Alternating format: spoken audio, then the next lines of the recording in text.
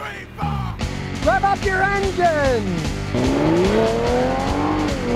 Today I'm going to talk about possibly the most common car repair ripoff. And that is, oh, you go to a place, they say you need new shocks and struts. I don't know how many times customers have come to me and said, well, I went to this chain repair shop. They said I needed struts and shocks. Could you check it out, Scotty? And I checked it out. I couldn't find anything wrong with them. It is a numero uno moneymaker for shops that are somewhat on the shady side. Today I'm going to show you how to check them out and how to replace them if necessary. Now we'll take this 4Runner as an example. You can see that's 386,000 miles. So you certainly can expect that the shocks and struts are going to be worn out, but let's take it for a road test and see. Now when we hit dips, like the one coming up,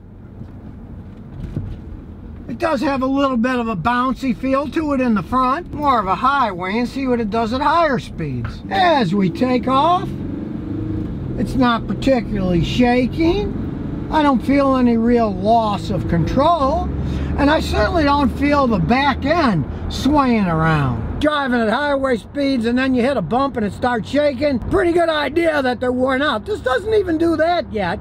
It's just a little bouncy in the front. And like I say, it really doesn't corner all that bad, especially for a vehicle with 386,000 miles on it. So they're not outrageously worn. And when you come to a relatively fast stop like this, you don't particularly lose control. All the stuff in the back rattles around, but it's not that bad. If we stopped and the back bounced up and down, you'd know the back ones are really shot, but it didn't do that. Now when we put my immense weight on the back here,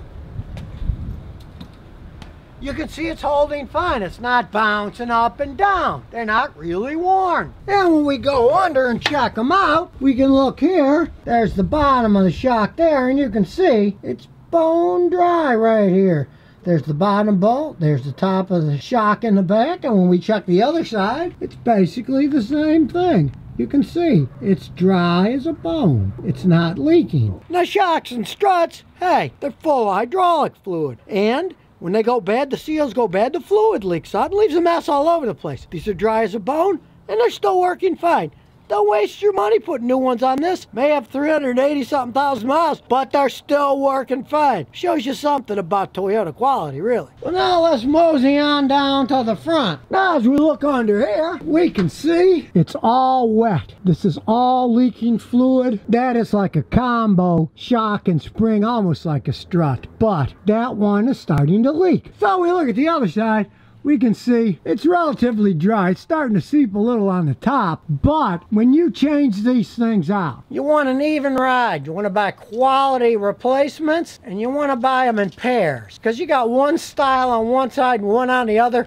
Who knows what squirrely things might happen to the handling. And in the case of buying new ones, you want quality ones. I like KYB. You get what you pay for if you price around correctly. Personally, I've only been doing this for 53 years. I do not like Monroe shocks and struts. Years ago I got burnt by them, bought a few for customers. They all wore out too fast, didn't handle right. I am not a fan of them. The KYBs, they're pretty good quality. I mean, you can go as high as you want, but for a normal driver like this, who, as you can see, is using it as a work truck, has a bunch of stuff hiding under here. These KYBs are an excellent choice. Off-road guys got a zillion things to check with. You can spend as much money as you want. Driving around like he is on roads and stuff, these are fine. They're gonna last a long time. Don't go too cheap. You don't have to go uber expensive. But the KYBs, from my experience, they hold up over time and you get your money's worth. You don't want to do all the work and find out, oh, it rides worse, or next year they start leaking again. I had Monroe's go bad in 12,000 miles. The last set that I put on years ago, and I vowed I'll never use them again. So we'll mosey in my garage, past the dog flap, and we'll fire up the compressor. We'll put on the old gloves. It's a little bit cold, and I don't like getting dirty anyways. I'm a strange mechanic. We'll roll out the old jack, throw the old mat down, get out the old jack stands. Now when you're jacking up a vehicle, you want a solid point to jack it on. In this case, this has got a solid frame. It's very easy to jack up a solid frame car. You just jack it up on the frame. And in this case, since you're doing the front ones, you just jack it up until the front wheel comes off the ground. There she goes. Then we'll take the wheel off and see what we got to deal with here. A lot easier with air tools. You can use an electric wrench if you want. No, stick the solid steel stand right on here. In case anything happens, odds are it won't. It's a flat surface, but just to be on the safe side, make sure you got it in park with the emergency brake on, full blast so nothing rolls. And if you're worried about locking stuff up, I leave the key in and roll the window down. So if locks go on, you can always reach inside. A smart move. Though it took me years to actually do that consistently until I got locked out once. Now I do it all the time. Now you got a good view, you can see how wet this thing is. It's just all worn out, so we got to take it off. The bottom bolts off, and the top has 3 bolts that you bolt off. Now the top ones here are 14mm. They're on super tight. So here's a trick. Get yourself a big old hammer, hit it, that starts it. Then you can easily get them off and twirl the rest off with your fingers. And to make it even easier, get some WD-40 and spray the top. That way, it'll come off and go back together easier. Then they'll spray a little WD-40 on the bottom bolt. When we get it loose, here's the trick. Don't take it the whole way off. Leave it sticking out, because you don't want to bugger up the threads. To get that bolt out, now you can hit it. And you see it's coming out. Now you can take this off and get it off the rest of the way. Then we can get a little extension like this and hit it the rest of the way out.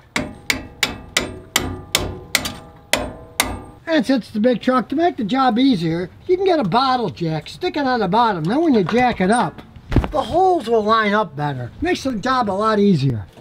Then you can remove the whole assembly. As you can see, since the shock is inside, they're the same number, KG9025.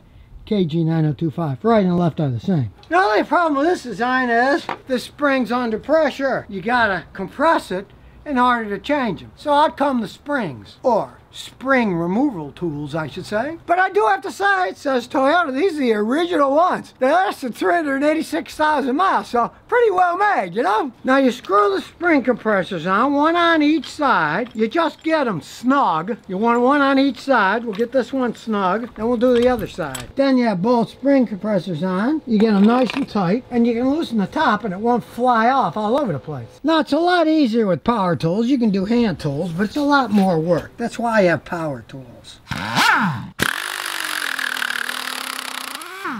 Off it comes. You notice it didn't fly off and hit me. If I wouldn't have put the spring compressors on, it would have flown off. Done with a little pulley, out comes the old worn out one. Now you notice the kit comes with all the new plastic parts and bushings, so you put them on, then slide it inside here.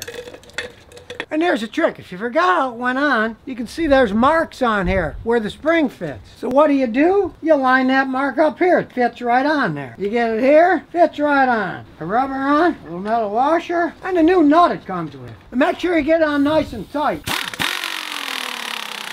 Then you can loosen the clamps. A little bit on each side till they come off.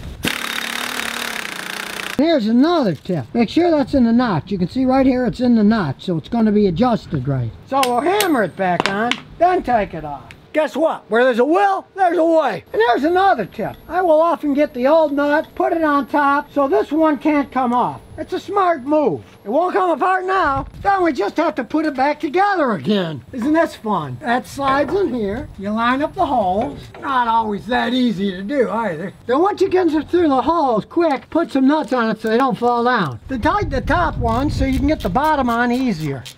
You want it as high as it goes. They're long threads, so it takes a little while and there's not much working room. You want it as high as it can go. Now I got it easier than I used to have, because I used to do this by sticking it under my armpit with one arm and pulling with the other. But I got a grandson here now, and he's gonna get the giant screwdriver to pull it down so we can line the screw up. All we have to do is get the bolt through. And sometimes you gotta wiggle them a little like this. And I find the easiest is once you start it, you get your air wrench, and we can generally screw it in. Ta-da! Now you might think, how does Scotty do it by himself in the past? Well, guess what? This goes under my left arm with the right arm pulling. It's a lot easier with two people. Put the wheel back on. Always fun with a heavy vehicle. I'm getting old and weak. I gotta use my legs now. Well, it happens to the best of us. And of course, then I gotta do the other side too, but I'm not gonna show you the long, boring process of the other side. It's exactly the same as this side. So the next time somebody tells you you need shocks or struts on your vehicle, now you know not to take their word for it. Check it out yourself. And if necessary, do it yourself. Because even if you're not going to do it yourself, I've seen disreputable mechanics spray the old ones. They'll have a little bottle of oil in their pocket, they'll spray them, and they'll say, look, see, they're leaking, you need new ones. If you check it yourself, they're not leaking, you'll know. You don't need to change them yet. You're not going to get ripped off that way. Because unfortunately, there's a lot of crooks out there. I have seen so many people pay for shocks and struts that they didn't need. Now, you know how to check them, and if you want to try it yourself, change them out yourself. So if you never want to miss another one of my new car repair videos, remember to ring that bell.